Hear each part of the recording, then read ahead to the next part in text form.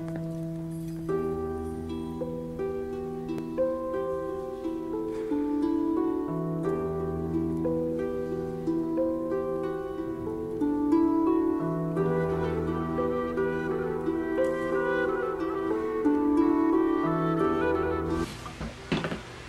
everybody! So this look was requested.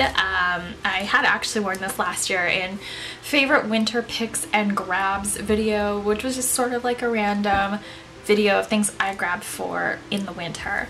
And I ended up doing a lot of random videos last winter just to kind of try things out. A lot of you guys did like the looks I wore, I guess, in that vlog. I ended up very busy in December and didn't have time for a lot of tutorials, but I did get a lot of feedback on the makeup I wore in those. I felt a little bad at the time that I could not get around to doing this look for a very, very long time, simply due to the fact that when I did develop this look, it was actually a project MAC, use it up, get rid of it, hit pan look, and a lot of the colors that MAC had created I did not have from a Cruelty free line. So I had to sort of search and sort of develop this look using colors from a Cruelty free line. It doesn't look precisely the same because that look was a lot more pink and plum, and I think this one is a little bit more rose gold. This is the closest I can get to those exact MAC colors, but I think I did a decent job redoing it. When you're dealing with products or that have a certain grouping of ingredients and then you're dealing with natural, cruelty-free, vegan, you're going to end up with a different spectrum of products because the ingredients are not one and the same. So sometimes the color variants will be more significant than your average dupe you see in a typical dupes video. So basically I'm duping that look. You know, I'm basically duping expensive pink, plum dressing, tracks, and those are all really good hit sellers with MAC. Float On By, which is under the eyes, and the rest of the face is easy to do. I typically love a fleshy peachy pink, gorgeous dewy face that a lot of people would be able to utilize. And so yeah, I think that's about it.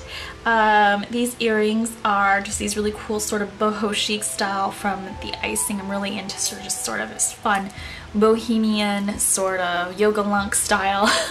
I hope that you enjoy this, and I'll see you guys next time. Okay, so to get started on today's look, I'm going to be taking the Avalon Organics Vitamin C Renewal Revitalizing Eye Cream.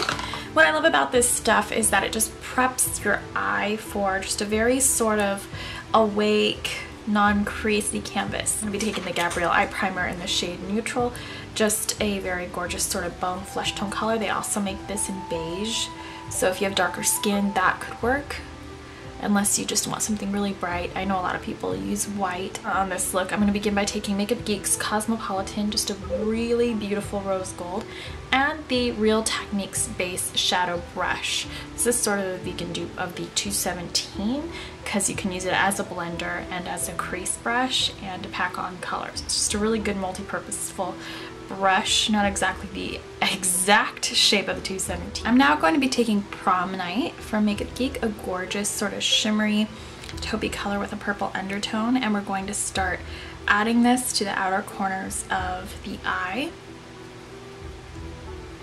I'm sort of using this in lieu of MAC tracks.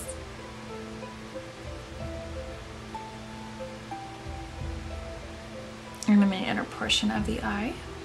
To really sort of bump up the plummy sort of deeper tones in there, we're going to take Makeup Geek's Razzleberry, because I had used plum dressing.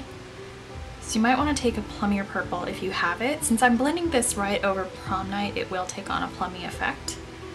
Just kind of mixing our own concoction of colors since I don't have exact replicas. On the bright side, Makeup Geek is way cheaper than MAC and cruelty-free and paraben-free.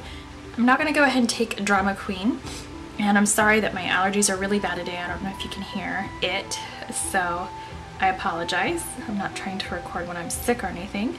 I actually rarely get sick, but unfortunately there's so many breeds of flowers that are cross-pollinated in California. You just kind of never know.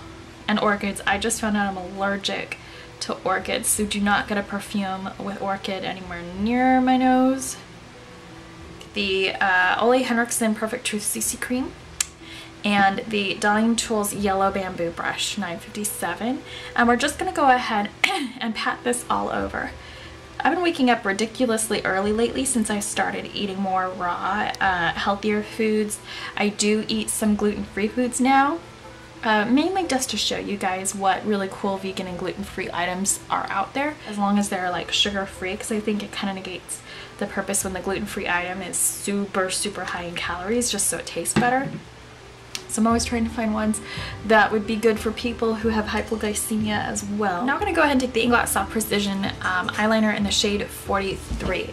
Now this is literally replacing the MAC Eye Kohl Crayon Kohl in the shade Float On By, which is what I wore in the original video. They're identical almost. Let's see. So Float On By is this one, and 72 is this sort of bright, vibrant bluer one. But Float On By is a little greener. So both pencils are actually really cute. I like that Inglot colors the wood. My eyes are a little oddly sensitive today. I'm just going to go ahead and close it and then slide the pencil over it, the waterline. I'm going to be going ahead and taking Sugar Pills Styling and taking it up on the Darling Tools 777. Tap off any extra because you don't want it going down your face. And we're just going to feather that out on the lower lash line. Now I'm taking the Youngblood Incredible Wear Gel Liner in the shade Eclipse. And we're going to go ahead and line the upper lash line.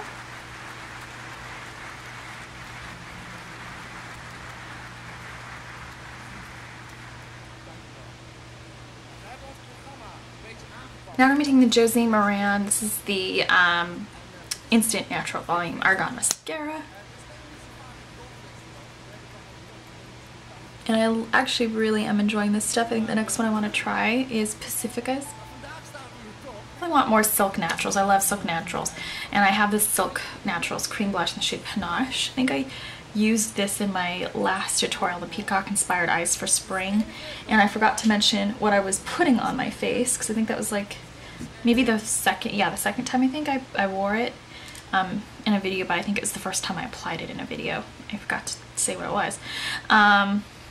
So I recently shared that in my MAC Cult Favorites dupe video, which I unfortunately forgot to include any eyeshadows. Therefore should have probably just been called lips and face products. So I'll do a part 2 for that later on when I get some more dupies. I already applied my Pumpkin Poppy Oil Absorbing Mineral Veil. Now for bronzer, I'm taking the Too Faced Endless Summer 16-Hour Long Wear Bronzer. And I started using a more compacted brush with this. Sometimes the really splayed or stipple brushes were kind of erasing this color into the skin. Now taking the Pumpkin Poppy, this is the Integral Powder in the shade Celestial.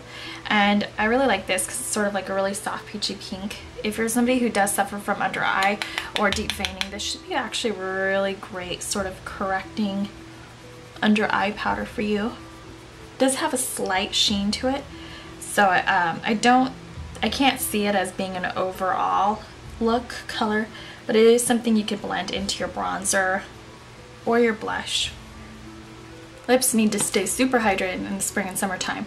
So I'm taking Clean Cauldron's Peppermint Lip Balm. I'm now taking Clean Cauldron Fire Dust Lip Tint. It's just sort of a really pretty sort of nude. It almost looks like butterscotch, so it should actually be a fairly flattering nude. I'm now taking the Aubrey Organics. This is the Natural Lips Sheer Tint in the shade Strawberry Frost. And it's just a really pretty sort of red looking gloss with like a silver sheen to it. And it slightly smells like grapefruit and coconut. I love that. And that's because there's the ingredients of coconut and grapefruit extract in it. So I hope that you enjoyed my my tutorial, and I do have a lot more natural cosmetics on than I was wearing before. I'm not going to be going natural, at least not now. I don't think I'll be ever going natural, because I think